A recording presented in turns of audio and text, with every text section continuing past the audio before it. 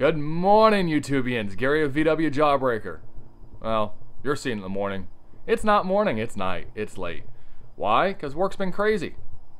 So on this episode of crap going on in Jawbreaker's garage, we're going to install a oil temperature sensor in the full flow system on the 1915. Why? Because I need to see how it's running. So let's get to work.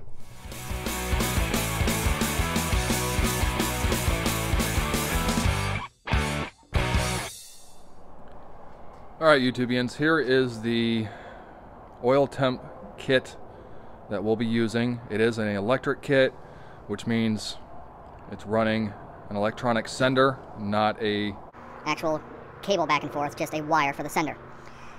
On my oil flow setup, I'm running 3/8 NTP fittings to 1/2-inch barb, which is giving me little restriction as possible. So being a 3/8 NTP to 1/2-inch hose actually gives me nice full flow. With the sensor, it comes 1/8 inch, and in the kit you get a couple different size adapters. But I was able to go from the 3/8, or I'm sorry, from the 1/8 up to the 3/8.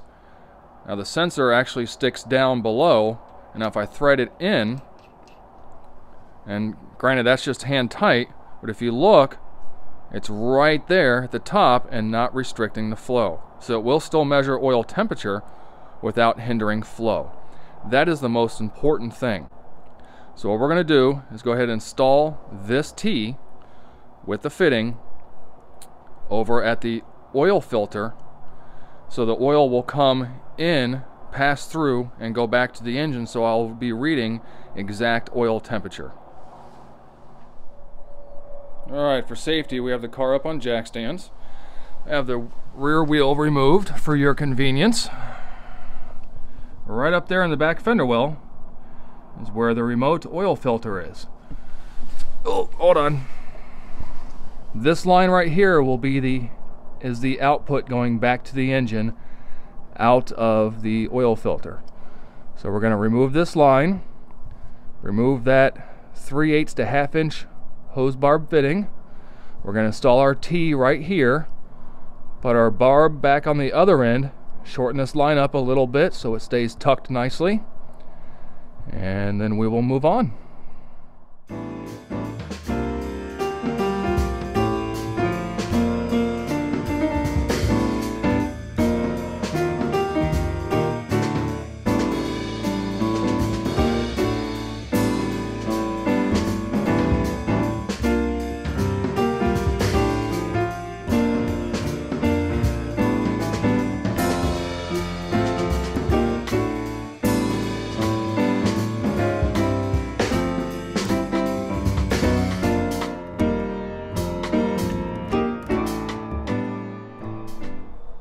Well, the time lapse definitely makes quick work of things, but that's how we're plumbed. And as you saw, we went ahead and cleaned everything down with brake clean just to make sure everything's nice and clean, so if we have a leak, we can see where. You also noticed I was using a Teflon tape. That Teflon tape is yellow and not white. White is regular plumbing. Yellow is rated for gas and oil. Moving on, we need to go ahead and run the wire for the sensor into the car. Alright, forgot to hit record again. So I went ahead and ran a number 16 wire, started to run, inside of some of this expandable looming. I really like this a lot better than the regular plastic loom. This fully encapsulates the wires, different sizes, different colors, kind of works like the Chinese fingers. You know, it expands quite a bit, works well, but there's the red I've been using on some of the stuff with the engine. This stuff's amazing.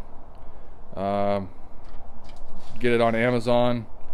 This was like, I don't know, maybe 10 bucks. The red was maybe 12. It's absolutely amazing stuff. I would not recommend getting the 1/8 inch. Good luck running about a 16 gauge wire through it. That's about it. If you're going to run at least 1 or 2 wires, get the 1/4 inch. If not, jump up to maybe the 1/2 inch or 3/8 or something. So I have the light set up for us. Wait, hold on. Here's what we did. You can see, there we go. Got the loom, got the sensor hooked up, and I went ahead and wrapped probably 2 wraps of wire back there, zip tied it out of the way, just that way I have a little extra. Comes through that little piece right there and goes underneath. And let me zoom on in there. Oh, hold on, pivot. I like zip ties. So what I did is I ran it up along that channel. And hold on. There we go. And I ran it in right there through where your heater would hook up. Now I'm not running heater, so it doesn't really matter. Then it comes out underneath the seat. And because the wire is in the loom, I don't have to worry about it getting chafed or punctured or anything like that. It's really safe that way. So we'll go ahead and run the wire up front, and I'll bring you back. So there's the wire from underneath the seat, and as you can see, I'm trying to focus for you guys, hold on. You can see I've got the extendable loom on it, so the wire's sitting there. So we poked it through underneath, hold tight. And that's where it comes out right there, where your heater would then connect into your heater channel. But since we're not running heat, that'll be perfect. So we'll just go ahead and run it down along the main loom, wop, wop, wop, wop, wop, wop, and on up, and on into the car. I'll save you those boring details. She's been warming up for about 10 minutes now. Oh, let's get down here. Position the light.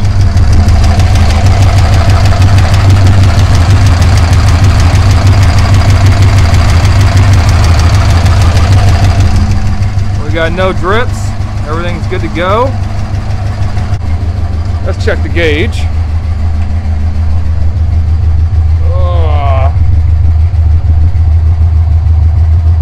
Slowly creeping up. I just hit it a minute ago, and the infrared showed that the lines were right around 90-95 degrees. This is showing 100, so we should be close within 5-10 degrees, which should be good enough. So I think for now, that's where we're going to leave it.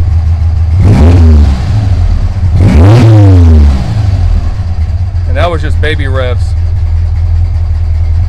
This thing, it's running.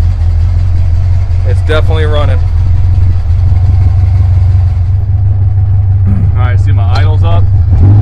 Ready? Yeah, go ahead, hit it. Let's go.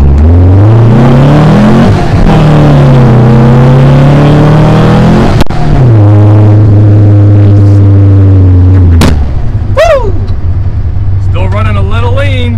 Oh yeah. That was 60 already.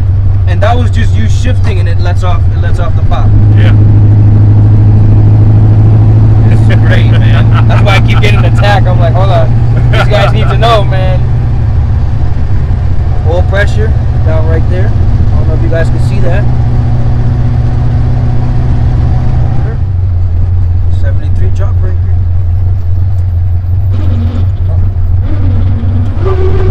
Throttle bearing starting to make noise.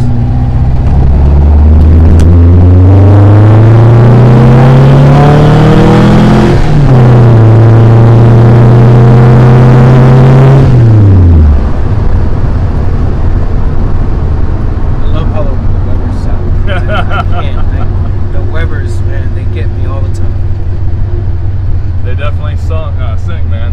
Definitely sing. So far, so good. Oh yeah, and she focused too, so that's nice. I like it.